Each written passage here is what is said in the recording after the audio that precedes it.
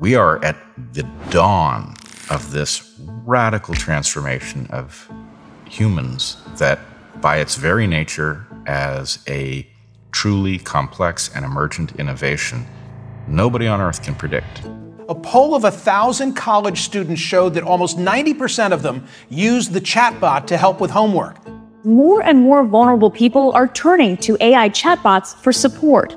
Entry-level jobs are vanishing at an alarming rate.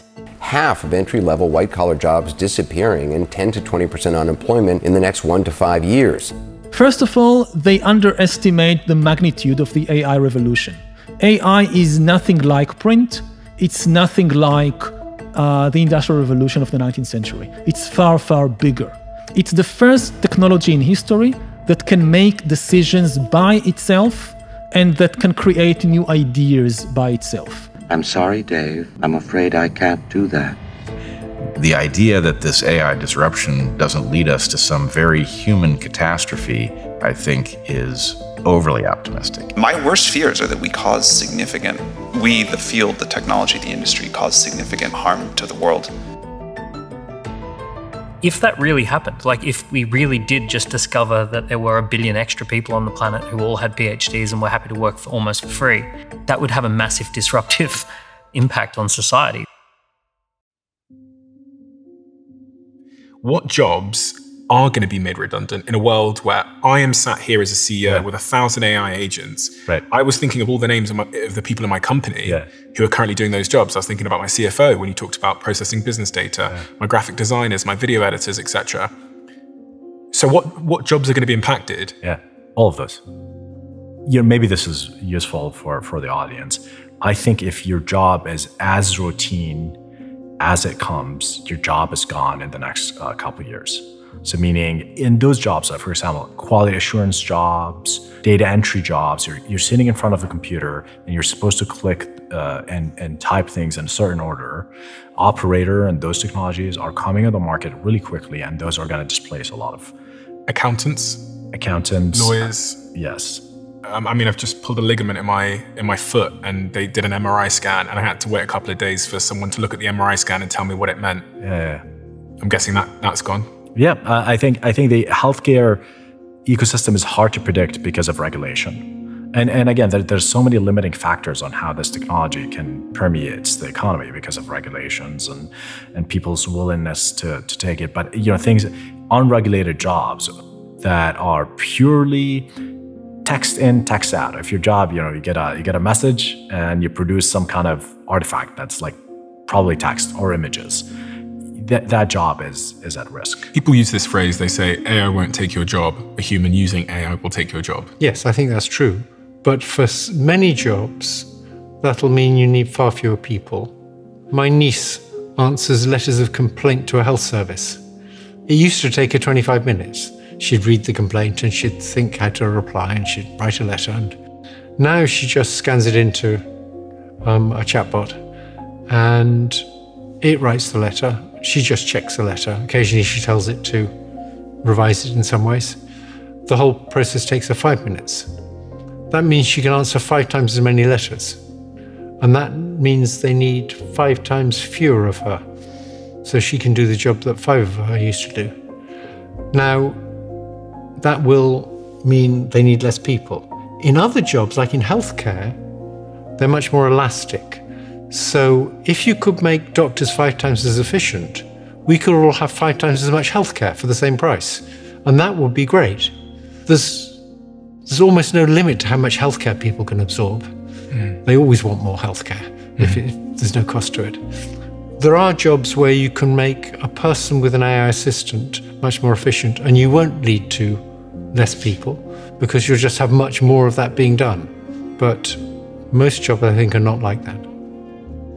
So that's the question I often ask people. In a world with AGI, and I think almost immediately we'll get superintelligence as a side effect. So the question really is, in a world of superintelligence, which is defined as better than all humans in all domains, what can you contribute? And so you know better than anyone what it's like to be you. You know what ice cream tastes to you. Can you get paid for that knowledge? Is someone interested in that? Maybe not a big market. There are jobs where you want a human. Maybe you're rich and you want a human accountant for whatever historic reasons. Old people like traditional ways of doing things. Warren Buffett would not switch to AI, he would use his human accountant. But it's a tiny subset of a market. Today we have products which are man-made in US as opposed to mass-produced in China, and some people pay more to have those. But it's a small subset. It's almost a fetish. There is no practical reason for it.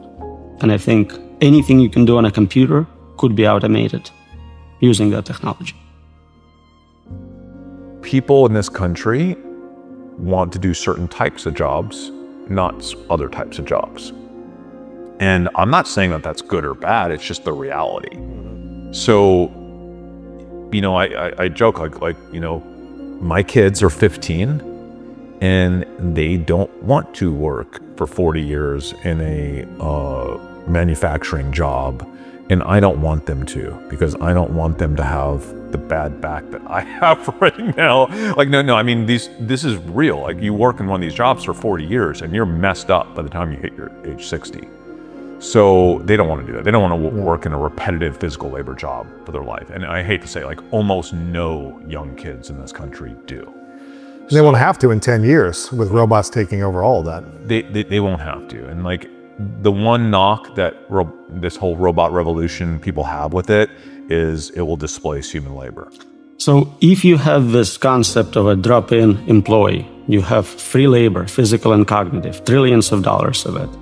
It makes no sense to hire humans for most jobs. If I can just get, you know, a $20 subscription or a free model to do what an employee does, first, anything on a computer will be automated. And next, I think humanoid robots are maybe 5 years behind. So in 5 years, all the physical labor can also be automated. So one of the things that I study as well is, besides AI and longevity, is the embodiment of AI, which is going to be in humanoid robots, autonomous cars, flying cars, and the like. You know, I've interviewed Elon, who I've known for 26 years, another company here in the US called Figure AI that Bret Adcock runs. And both of them have made the prediction that they expect by 2040 to have as many as 10 billion humanoid robots walking on the streets, right? And so I asked my friend, what's it gonna feel like when you're seeing a humanoid robot delivering your packages, or walking down the street, or coming over to ask you if there's something else you want done? He said it's going to feel normal. You know, in the beginning, it feels weird. It's a spectacle. We take photographs. But after a little bit, we fully adapt. And that's the brilliance of human mind and society. And it becomes normal. It's part of our lives. And I think it goes so far beyond human intelligence. It's my assumption that most of the work that we do is based on intelligence. So even like me doing this podcast now, this is me asking questions based on information that I've gathered, based on what I think I'm interested in, but also based on what I think the audience will be interested in. And if an AI has an IQ that is 100 times mine and a source of information that is 1,000,000 times bigger than mine, there's no need for me to do this podcast. I can get an AI to do it. And in fact, an AI can talk to an AI and deliver that information to a human. But then if we look at most industries, like being a lawyer, accountancy, I mean, a lot of the medical profession is based on information. Driving, I think that's the biggest employer in the world, is the profession of driving, whether it's delivery or Uber or whatever it is. Where do humans belong in this complex? Anything which is just information in, information out is ripe for automation. These are the easiest jobs to automate. Like being a coder. Like being a coder, or again, like being an accountant. At least certain types of accountants, lawyers, doctors, they are the easiest to automate. If a doctor, the only thing they do is just take information in, all kind of results of blood tests and whatever, and they information out, they diagnose the disease and they write a prescription. This will be easy to automate in the coming years and decades. But a lot of jobs, they require also social skills and motor skills. If your job requires a combination of skills from several different fields, it's not impossible, but it's much more difficult to automate it. So if you think about a nurse that needs to replace a bandage to a crying child, this is much, much harder to automate than just a doctor that writes a prescription. Because this is not just data. The nurse needs good social skills to interact with the child and motor skills to just replace the bandage. So what are those skills? I think it's all human skills. I think there needs. So I think where the world is going to go, and at least this is where I'm taking a bet, is that as the end product becomes easier to produce, it's the humanity that's going to suffer. And unless we take personal accountability, both as individuals and organizations, to teach and learn human skills, they will disappear for all the reasons we're talking about. So how do I listen? How do I hold space? How do I resolve conflict peacefully? How do I give and how do I receive feedback? Those are two different skills. And sure, you can have an AI friend, and that AI friend has been trained like the best psychologist to affirm you, the best listening skills that exist. Tell me about your day. That sounds difficult. Boy, it's hard being you. Oh my God, it's so great being you. Have you, like, it's an affirmation machine built by a for-profit company that wants you to stay on. Can't neglect that. But for the fact that nobody's learning how to be a friend. It'll feel good. You'll feel like you have a friend, but you're not learning to be a friend. They promised us social connection when social media came about.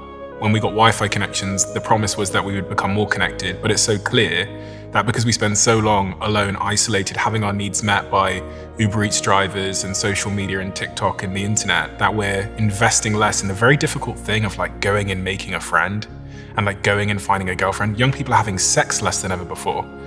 Everything that is associated with the difficult job of making in real life connections seems to be falling away. I think the skill of being a storyteller and a communicator is critically important for any entrepreneur, right? At the end of the day, if you think about what an entrepreneur is doing, part of what they're doing is creating a vision of the future that they think is possible, getting other people to believe in their future, and thereby join them as a co-founder or employee, or join them as an investor, or join them as a customer. And that's the process of communicating this product, this service, this future you want, and getting people excited about it and wanting to join you. And being able to tell the difference between what is a fiction in our own mind and what is the reality, this is a crucial skill. And we are not getting better at finding this difference as time goes on. And also with new technologies, which I write about a lot, like artificial intelligence, the fantasy that AI will answer our questions, will find the truth for us, will tell us the difference between fiction and reality, this is just another fiction. I mean, AI can do many things better than humans, but for reasons that we can discuss, I don't think that it will necessarily be better than humans at finding the truth or uncovering reality. What made you a great entrepreneur is not that the company exists, is that you built it with your hands and you've got the scars to show for it. Yeah. It was when things went wrong and you were forced to fix them and think that now, when problems show up, you're quick, you're smarter. You're a much smarter businessman now than you were 5 years ago, 6 years ago. Yeah. Because you did it. And I think what we're forgetting is that there's something to be said for, and by the way, I'm a fan of AI. I want AI to make things, but I would hate to lose out on becoming a better version of me. So I think there's something to be said for writing your own symphony, painting your own painting, building your own business, writing your own book. Not for them, not for the output, for your personal growth.